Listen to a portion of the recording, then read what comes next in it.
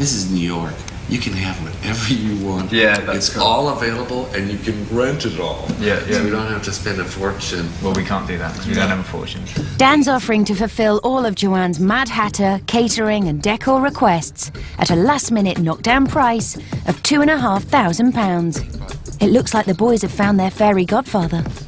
So you were asking what we can provide. The truth is we can help you do absolutely everything, but that would be cheating. So despite an asking price £500 higher than Joanne has left in the budget, he goes for broke, hiring a fairy godfather to grant his wedding wishes.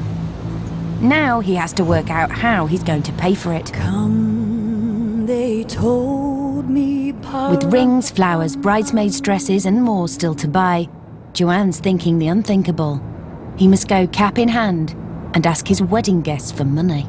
I haven't actually got enough money to pay for the venue, so I'm going to have to ask people like if they can pay their way.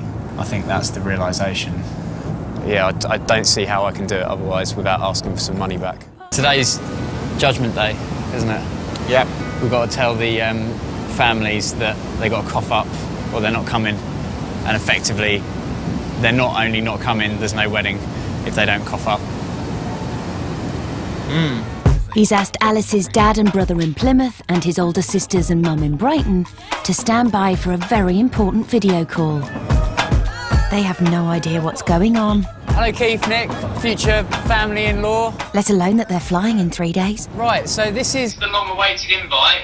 Basically, the wedding is going to be this Friday. Friday? Oh my God. The thing is, it's not going to be in England. What? In New York! Oh my God.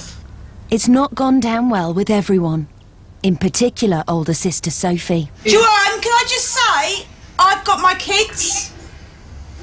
You've got your kids? Yeah, so what's happening? We'll have to work something out for someone to look after the kids. Oh, so they're not invited then? I couldn't invite everyone. We have spent the whole budget now. My God, it's a good job you don't work for me, going over budget to that extent. I've still got quite a few things to pay for. Basically, the reason I couldn't invite everyone is because each person has cost me £500, and I was kind of hoping that you might be able to help me out with that money. No, you can get stuffed on there. I mean, it's a pretty sweet deal, really. Basically, you're going to get flown to New York. You actually want £500 off each of us? I kind of need £500 off each of you, yeah. I haven't got £500. Bank goes Christmas. Basically, you guys are all flying in 48 hours. What? When?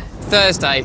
But I'm moving house next week. I've got to go and exchange tomorrow. Kids and oh my God. What do you think, Keith, Nick? Can we squeeze you for 500 each? It's a good deal. It's not a good deal when you haven't got money. Yeah, but if you've already paid for them, you're not going to get the money back anyway, are you? No. So if we don't give it to you, you're stuffed. It's just Alice's wedding that you'll ruin, basically. Only Alice's wedding. Don't worry about it. Yeah, just put the pressure on us. We're sort of forced into it then, aren't we? We're going to need to get an answer out of you guys. Who's in for it? Quid, are you in? Yeah, we're in. Sophie? I don't know until I check my bank. Okay. Magda? I'll say I'm in, but you owe me big time. Okay. See you in New York. Yeah, see you in New York on Thursday. Bye. That went all right. Sophie nearly disowned me, didn't she? It's a shock. And obviously I want to be there for him, but I don't know if I'll be able to.